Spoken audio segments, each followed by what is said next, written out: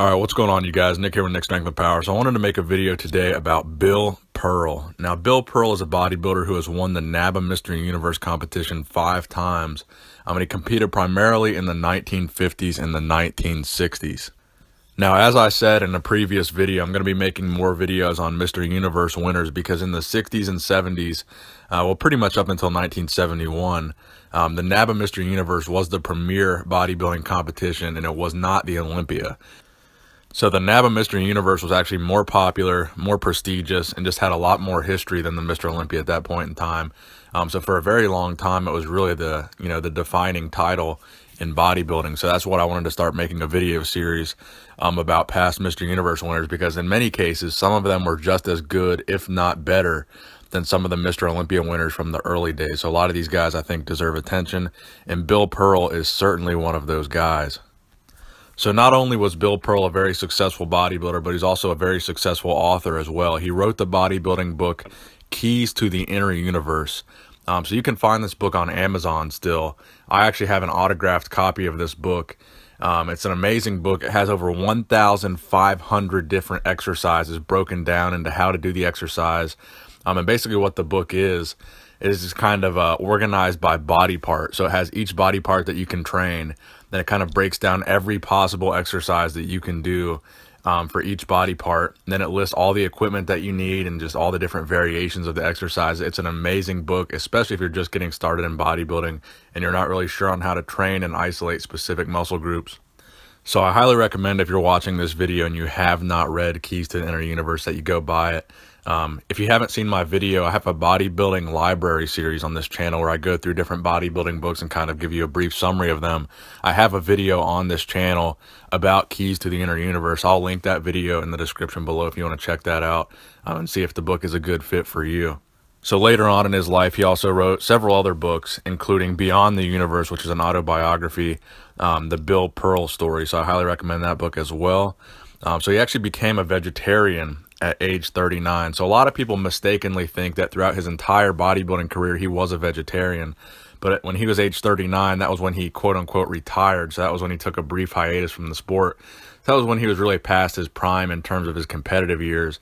And he'd only go on to compete one more time in 1971 at the age of 41. So really he only competed once as a vegetarian bodybuilder. So I'll give you guys a brief competition history that this guy had, and then I will get to the 1971 Mr. Universe competition, which is probably the most important competition of his career. I will get to that last. So he won the 1953 Mr. California, the 1953 Mr. America, the 1956 Mr. USA, the 1953, 56, 61, 67, and 71 Mr. Universe competitions. And that very first Mr. Universe competition he won was the Amateur Universe, and he won that at the young age of 22 years old. So he was 2 years younger than me when he won that Mr. Universe competition. His competition weight was 5 foot, or his competition height was 5'10", and he weighed between 235 and 245 pounds on stage. He had 21-inch arms and a 53-inch chest. So also during his competitive bodybuilding career, he was known for doing, feats of strength and different strongman stunts like blowing up hot water balloons, bending steel bars, and there's even one incident where he ripped a steel license plate, or I guess they're probably aluminum, but he ripped a license plate from a car. He just ripped it in half with his bare hand. So he did all kinds of feats of strength like that as well, in addition to his bodybuilding career. So that 1967 Mr. Universe that I mentioned earlier, that would be the year that he quote-unquote retired, and he took a brief hiatus from the sport. So he was 37 when he retired at that 1967 Mr. Universe. Then he would come out of retirement in 1971 to compete at that 1971 Mr. Universe.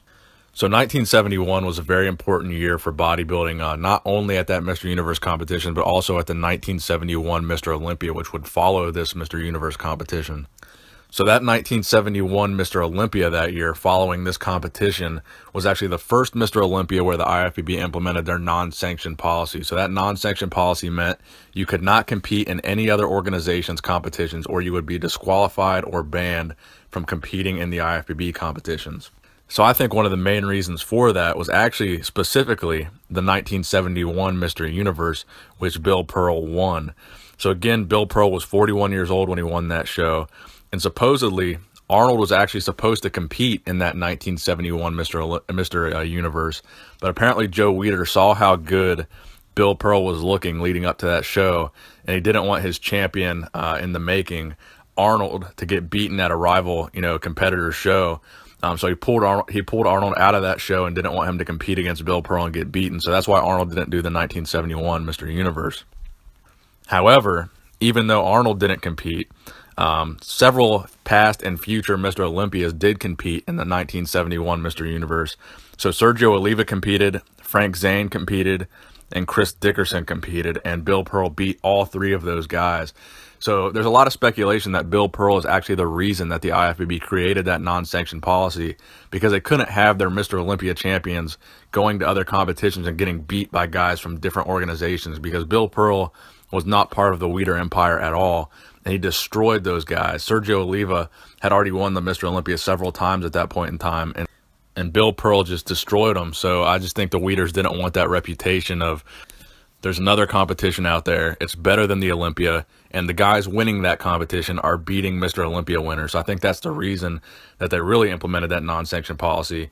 And if you go back and watch my video about the 1971 Olympia, they actually disqualified Sergio Oliva for competing in that 1971 Mr. Universe. And in 1971, Arnold was the only competitor that competed in the 1971 Olympia. So everybody else was banned or disqualified, and Arnold was the only competitor on stage that year. So again, I think Bill Pearl is a very important part of bodybuilding history, even though he's outside of the IFBB and outside of the Weider kind of industry. But he's still alive today at the age of 86. So if you haven't seen any videos or photos of him, I'd highly suggest you guys go check him out. He's got a lot of great books out there. There's a lot of great posing videos out there of him, and he's put out a lot of great information over the years. So please go check him out. So thank you guys for watching the video. I hope you enjoyed it. Please give it a thumbs up.